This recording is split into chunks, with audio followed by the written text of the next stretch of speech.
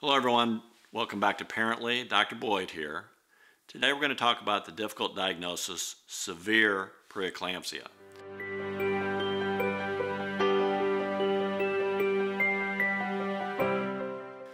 Now this is several videos that I've talked about preeclampsia because of the complexity of the disease. As I've mentioned in other videos, this is a pregnancy-specific condition. It's multi-organ process, can be very dangerous for both you and your baby.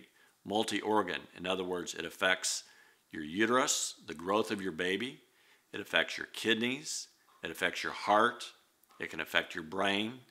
Women can have seizures and die from their seizures. They can have pulmonary embolisms, blood clots to their heart or their lungs, or they can have strokes and subsequently die from that.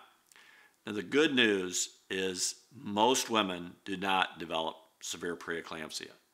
But for those specific women that do, knowing what to do, how it's diagnosed is of utmost importance.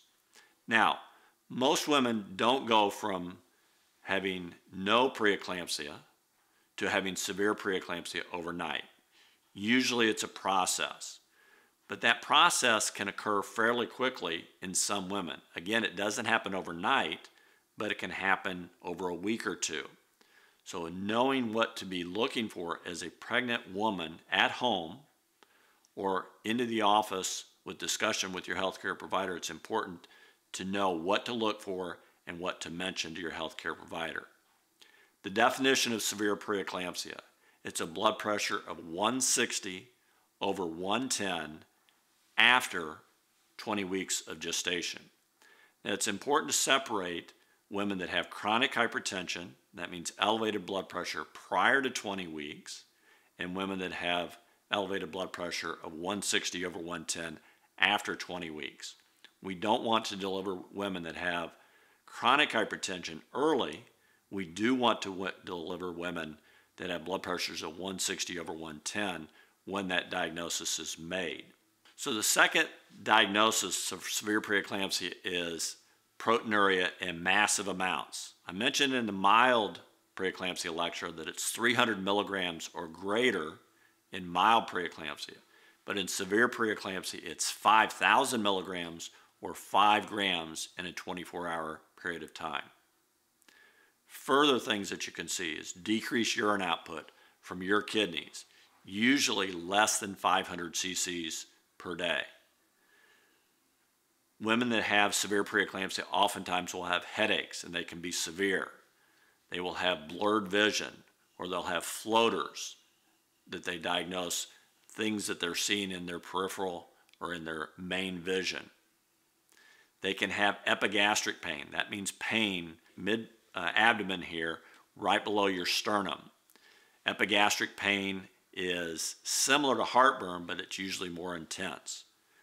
As the liver swells, women will have increasing pain that migrates to the right side where your liver is located. Swelling of the liver will cause abdominal pain, and it can be severe.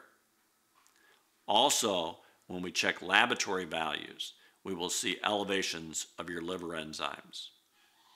Now, after we come to the diagnosis of preeclampsia, or if we're still trying to assess whether you have preeclampsia, we will perform a menagerie of labs. We will assess whether you are suffering from HELLP syndrome. HELLP syndrome is an acronym that means hemolysis. That's the H part. That means the breaking down of your red blood cells.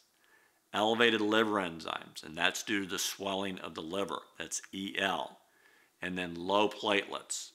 Platelets are the factor in your blood that help you from bleeding to death. So if you're breaking down your red blood cells, that's the hemolysis part of it, then your platelets rush to that area and try to stop the bleeding. That consumes your platelets, so your platelets are going to decrease. So the acronym HELLP syndrome is a severe variant of severe preeclampsia and mandates immediate delivery. And it should be delivery in a high-risk hospital that can manage you after your baby's born. Now, once the severe diagnosis of preeclampsia is made, we need to move forward with delivery. You should be in the hospital at this time. If we can deliver you vaginally in a timely fashion by induction of labor, that's what we prefer. Because of the risk for bleeding, the fact that you have low hemoglobin because your red blood cells are being destroyed and your platelets are being decreased, those are the clotting factors. We do not want to put you through surgery if we don't have to. So that's why vaginal delivery is preferential. But that is only going to be the decision maker if vaginal delivery can be imminent within a time period that the healthcare provider feels comfortable. In other words, sometimes inductions of labor will take several days, even up to a week. If you're so sick that we're worried about you bleeding, we want to move toward delivery at a quicker fashion. Vaginal delivery then oftentimes can slow things down and take several days. That scenario then would push you toward a cesarean section. Again, it has risk factors because of the risk for bleeding. But if we feel that delivery needs to occur quickly, sometimes cesarean section is the only way to move forward.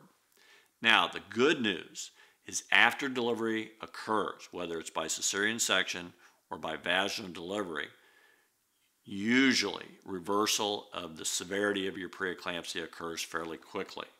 Now, fairly quickly can vary from patient to patient. Sometimes it's immediate. Within 1 or 2 days, we start seeing improvement of your laboratory values, your urine output, your kidney function.